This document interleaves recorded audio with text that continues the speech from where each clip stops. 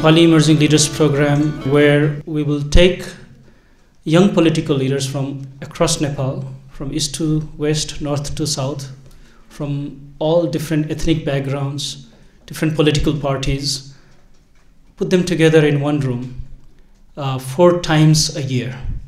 The first we did this week in Kathmandu, which is the capital of the country. The students got access to the government offices, the Supreme Court, ministers, prime minister's premises, national television, national school, Kathmandu University, as well as they learned a great deal about how to build up a cohort of differing political opinions and have a conversation on it. I think in 3 days we have achieved that. The next class will be in a mountain village. Most of our leaders have never visited a mountain village, and when we design a policy, those geographies don't come into picture just because we haven't physically been there or seen it.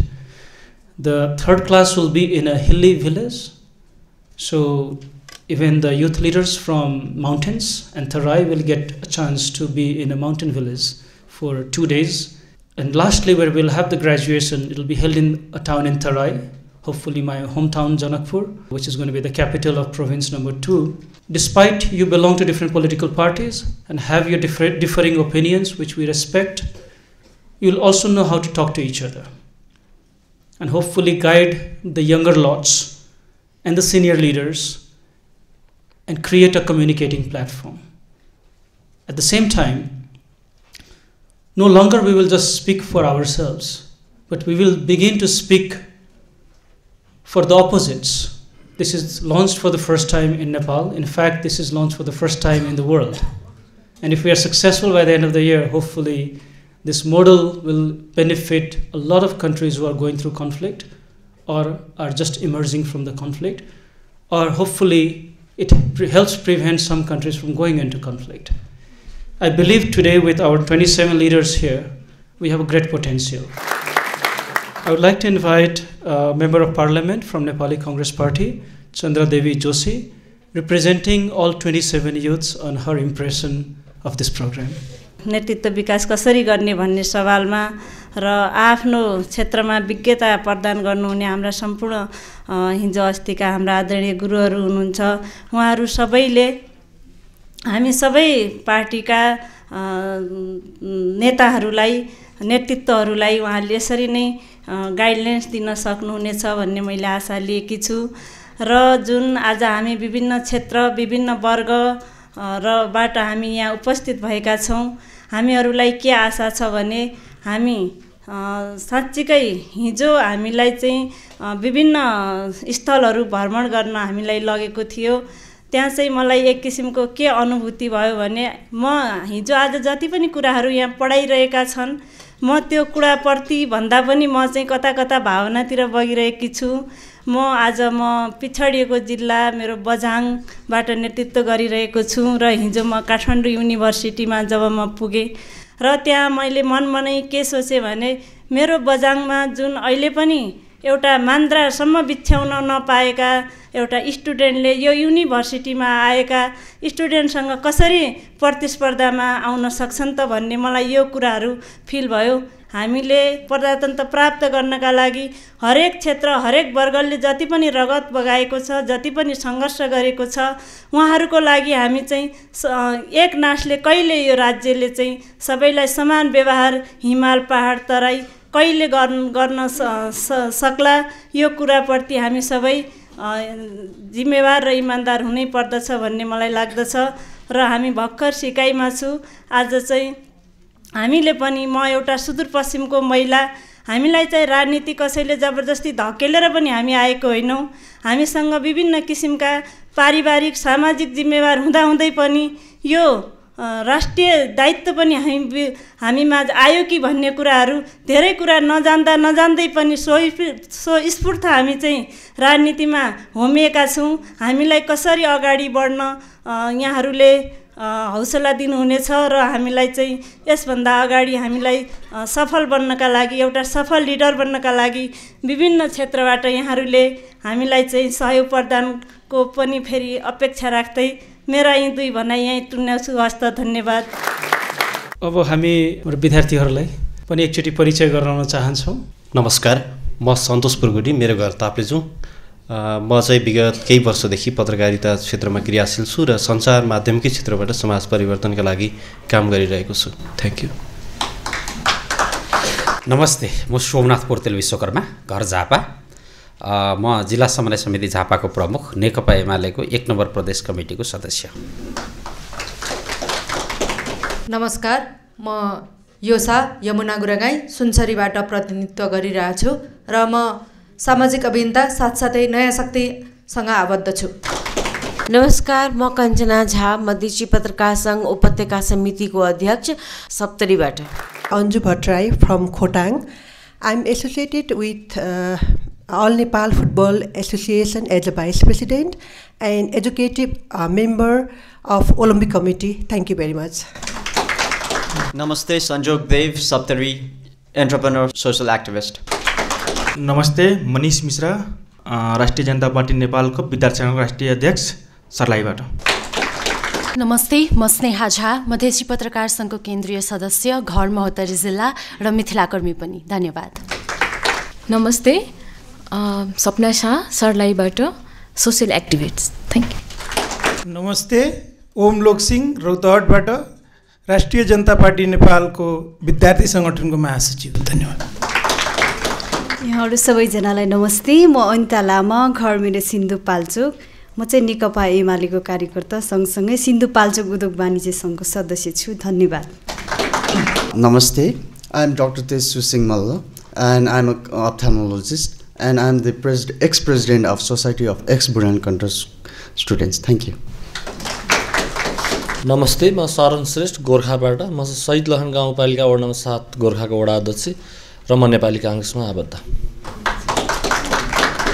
नमस्ते, म अर्जुन लोइटेल, घर स्याङ्जा। म चाहिँ कृषिको आधुनिकीकरणमा काम गर्छु। हस्, धन्यवाद। नमस्कार, म पदम पाणी शर्मा, घर पर्वत, फलेवास नगरपालिकाको मेयर, नेकपा एमाले जिल्ला कमिटी पर्वतको सचिव। नमस्कार, म सुमन बोहरा, मेरो घर चाहिँ बागलुङ जिल्लामा पर्दछ र म युवा सङ्घ नेपालको प्रदेश नम्बर 4 को सदस्य छु। हस्, धन्यवाद। सबैलाई नमस्कार, म भगवती काफ्ले, जिल्ला चाहिँ मेरो गुल्मी, नेपाली काङ्ग्रेसको महासमिति सदस्य, राष्ट्रिय सहकारी विकास बोर्डको पश्चिमाञ्चलबाट संयोजक। धन्यवाद। सबैजनालाई मेरो नमस्कार, मेरो नाम सरिता श्रेष्ठ रूपन्देहीबाट, म नेकपा एमालेको जिल्ला कमिटी सदस्य र युवा सङ्घ नेपालको केन्द्रीय कमिटी सदस्य। धन्यवाद। नमस्कार, म गीता ढकाल, राइज अग्नेश रेपको मेम्बर, साथै कलाकारिताबाट समाजमा जनचेतना फैलाउने काम गरिरहेकी छु। धन्यवाद। म हुमलाल नेपाली, प्युठान, मल्लारानी गाउँ कार्यपालिकाको सदस्य र अखिल नेपाली युवक सङ्घको केन्द्रीय सदस्य। नमस्ते, म राज शाही, म जुम्लाबाट र म गैर सरकारी संस्थाको काम गर्छु र सँगसँगै कृषक र कृषक उद्यमी पनि हो। धन्यवाद। नमस्कार, म सुधांशु प्रकाश शर्मा, म बर्दिया जिल्लामा राजनीतिक स्तरबाट जनउत्थानको निम्ति काम गर्छु र म हाल नेपाली काङ्ग्रेस जिल्ला कार्य समिति बर्दियाको सदस्य हुँ र चाहिँ म गुलरिया नगरपालिका वार्ड नम्बर 6 को जननिर्वाचित प्रतिनिधि पनि हो। धन्यवाद। नमस्कार, रिता साई, हुम्ला, निवर्तमान सांसद, Nepali Congress.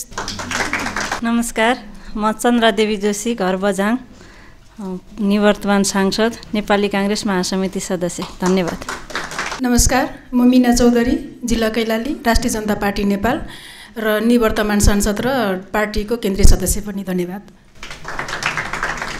Namaste, this is Deepak Vishnu from Baitadi, spokesperson, National Democratic Student Organization of Rashtriya Prajatantra Party. Namaste, Renu Chand, Baitadi, Maoadi Kendrako Politburo Bureau member. I know that there are so many leaders in our country and elsewhere also, but real leadership, like other countries, lacks in our country also. Because no such kind of institution, no such kind of programs were found in Nepal at that time. I know that when I started my social and political career, There were no such facility in Nepal.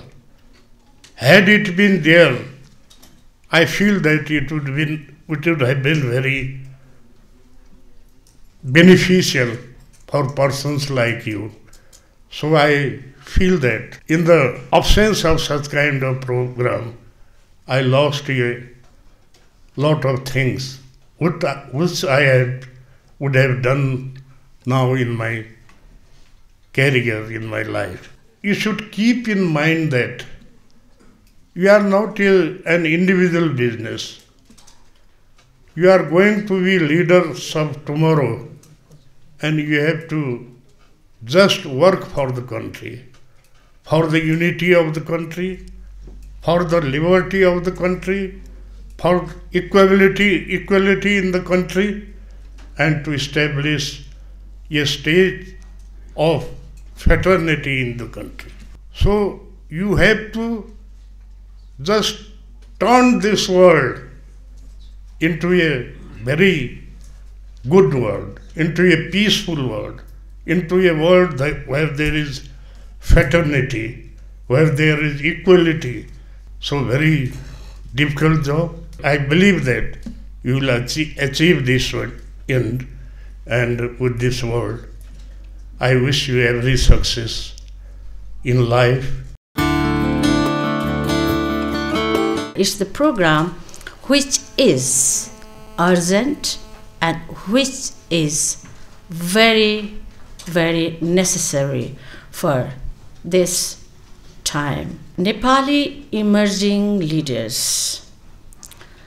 For me, when you ask me, what is the definition of leaders? Leaders should not put own will at the center point. Rather, leader must put the will of the people in the center point. And there's the saying, if you live for yourself, then you are going to die very soon. But if you live for the sake of others, then you are going to remain forever. Once you take the decision, okay, I'm going to serve the nation, I'm going to work for the people, then that means you need to work, you need to continue your works till the end of your life. Definitely this Leadership Academy is going to produce effective leaders. Those who have the capacity to listen to the grievances of the people and who have the capacity to know the geographical sensitivity, what Mr. Santosh was talking.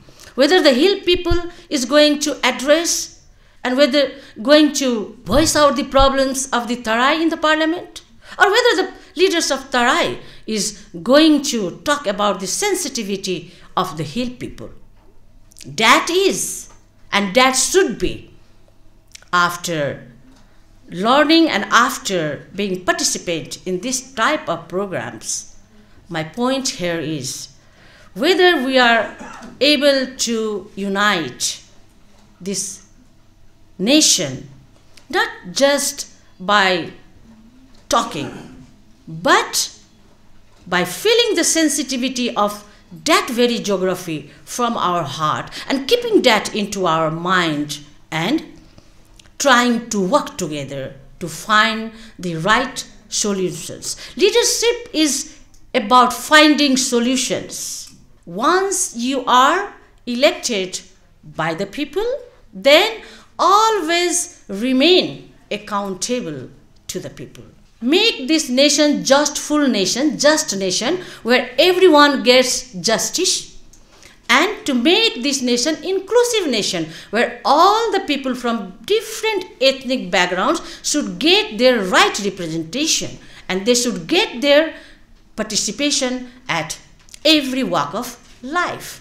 Then only this nation can be peaceful nation. यहाँ विभिन्न राजनीतिक ब्याकग्राउन्डको हामी उपस्थिति भएका छौँ। Even सन्तोषले अघि भन्नुभयो कि मैले चाहिँ आफूलाई कुनै पनि पार्टीमा इन्भल्भ नगरिकन म चाहिँ एउटा तटस्थ रहन सकेँ र मैले चाहिँ अहिले समन्वयकर्ताको भूमिका एउटा राम्रो कोअर्डिनेटरको भूमिका खेल्न सफल भएँ भनेर सन्तोषले आफ्नो क्षमता यहाँ प्रदर्शन गर्यो। म एउटा पार्टीको ब्याकग्राउन्डको होला, यहाँको कुन पार्टीको होला, तर हाम्रो उद्देश्य भनेको सबैको उद्देश्य भनेको यतिखेर अब हामीले द्वन्द्वलाई पनि कलात्मक ढङ्गले व्यवस्थापन गर्यौं। अब यो देशमा पर्याप्त मात्रामा प्रकृतिले दिएको स्रोत साधनहरू छ।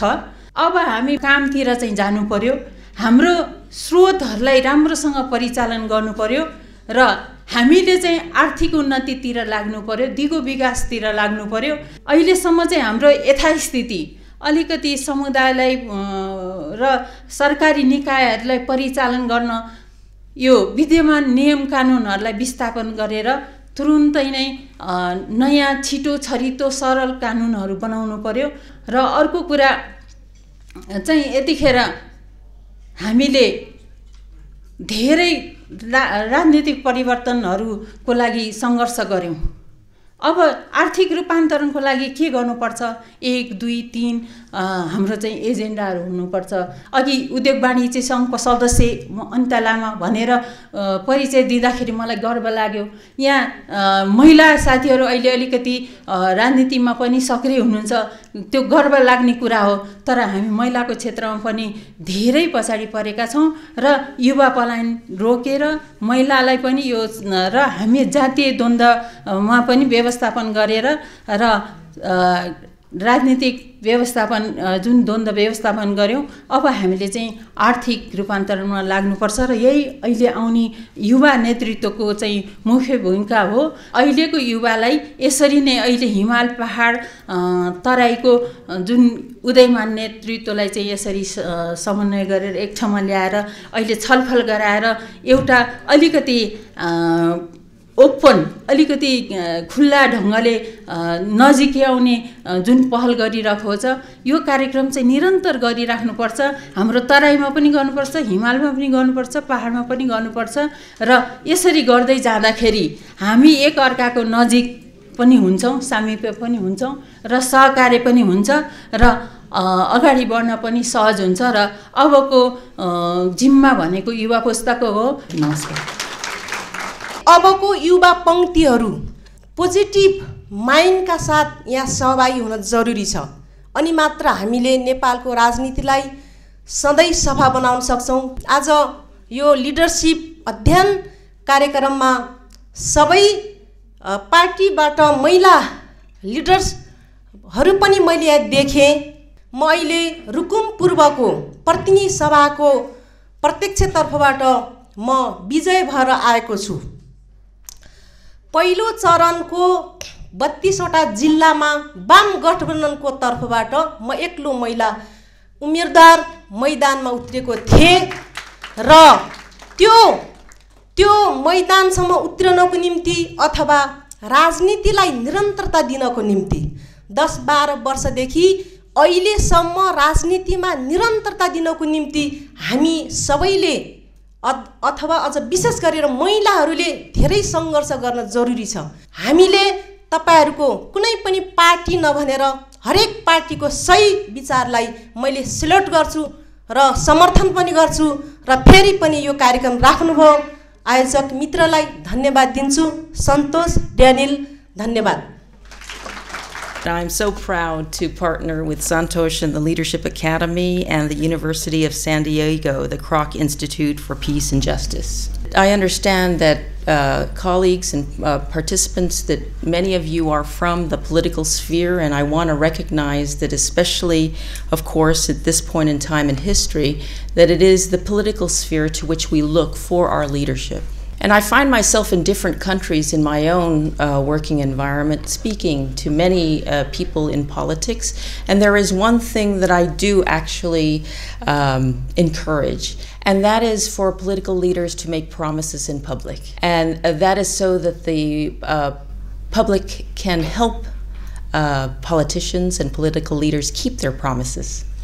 So many times in life we make promises that in fact, in reality, we cannot keep, and this enables us to explain why we cannot keep them in public. And I think for me, this is the definition of accountability, that we be able to track our promises made, to keep account of what promises we make that we can keep and that we cannot keep, all the while giving explanations. Leadership is in fact not a position, but it is a function. We have many people in positions of leadership where we assume they are leaders, but in fact they might be very poor leaders. And if we understand that leadership is in fact a function, we understand that it's in fact a responsibility that we all and every one of us share. As a leader, we ask people, individuals and groups, where are you now in life and where would you like to go? And this is because the measure of your leadership, the measure of leadership is the leadership in which you foster others. Many constitutions around the world, many people and many leaders around the world called for equality. And in fact, around the world, when I've had my conversations, people say, we don't have a problem with gender equality. We don't have a problem with social exclusion. We are all equal. Look at our Constitution. And of course, our reply is, look at the numbers, look at the numbers, look at the numbers. Because when we look at people in leadership, political leadership, photographs, any newspaper, when we take a look at what's happening, generally speaking, we will see the numbers are dominated by men. So we have studied what does it take for women to advance in leadership. And one of the things that is very key for women is certainly the mentoring that this program advances. If you take a look historically, informal mentoring has been that push that has enabled men to succeed, and we are seeing this as a tool, certainly, that women can also benefit from. For those of you who have been selected in this program, let us make no doubt, you are a very, very special cohort to receive this kind of attention. And there is a message embedded in your selection, the same message that is given to politicians. And the message is exactly what helps women succeed in political life. Thank you very much. Our goal is that the emerging leaders who are part of this program are working together to make their communities better, to meet the needs of all of their community members, and to create a more peaceful and prosperous Nepal for all of its citizens. So how are we doing that? Well, I understand that today is Saraswati, day of prayer for the goddess of education, and it seems to me then a very auspicious day for us to launch the Nepali Emerging Leaders Program, because knowledge, learning is a key part of what we're going to do together. But as Winnie said, it doesn't help if we all are smart in a room by ourselves. So the other key part of the Nepali Emerging Leaders Program is that we're creating a cohort.